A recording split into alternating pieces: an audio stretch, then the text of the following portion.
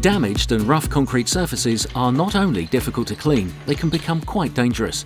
Once a surface starts to go, it will quickly get worse, causing problems for trolleys and bumpy rides for forklifts.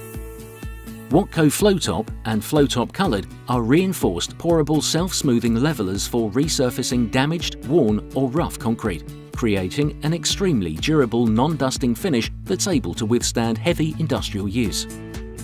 For preparation, mixing and application, you will need a stiff brush, a soft brush, power drill with mixing blade, gloves, a spiked roller and steel float. You may need spiked shoes for larger areas. The concrete surface should be reasonably clean and swept to remove dirt and dust. If there's heavy oil and grease contamination, remove with Watco Bio-D. The concrete can be damp but not wet on application.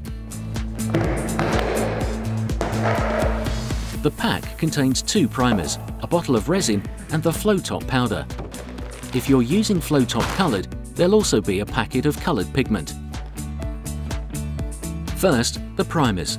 Apply primer 1 using a soft brush and allow it to soak into the concrete for at least 15 to 20 minutes. Primer 1 can be left overnight to dry if time permits. Each 25 kg pack of Flowtop will cover approximately 3.7 square meters at 3 mm thick.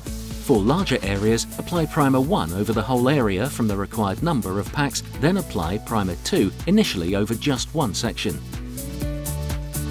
Primer 2 should be applied once primer 1 is dry, although you can apply if primer 1 is still slightly tacky. However, apply primer 2 to just one section at a time. Both primers need to be applied as a thin, even film and avoid any ponding on the surface, as excess primer can bleed through and stain the wet Flowtop top coat. There's sufficient primer 2 to allow for very absorbent surfaces. Application to less absorbent surfaces will require less than the amount supplied. As soon as primer 2 has been applied, you need to begin mixing the Flowtop resin and powder. Empty the resin into the outer container and gradually add the powder, stirring to blend thoroughly and evenly using a slow-speed drill fitted with a mixing blade. And mix only 1 unit at a time. Once mixed, apply immediately. Pour the mixed Flowtop directly onto the wet primer 2. Use the float to help the Flowtop spread across the surface of the concrete.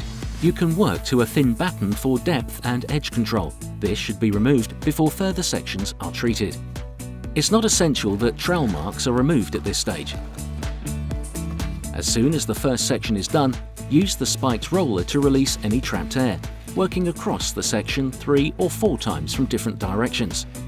Flowtop will usually start to cure after 20 minutes, so don't use the spiked roller after this time or the roller marks will remain. And don't tread on the area until dry. Now you can complete the next section, first applying primer 2, mixing the resin and powders, applying the mixture to the required depth and finishing with the spiked roller. Watco Flowtop and Watco Flowtop Coloured contains polyamide fibres, which makes it particularly strong. It has 33% greater compressive strength than most concrete surfaces. It's extremely durable and is suitable for forklift traffic and general industrial use.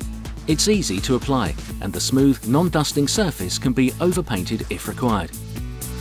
And for areas of extremely heavy traffic, there's our hardest wearing floor screed, Watco Flowtop Advanced, which is also resistant to a wide range of strong chemicals.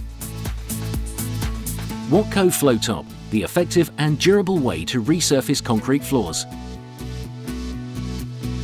Order from Watco online or give us a ring. We're also here to help with advice and guidance. We look forward to hearing from you.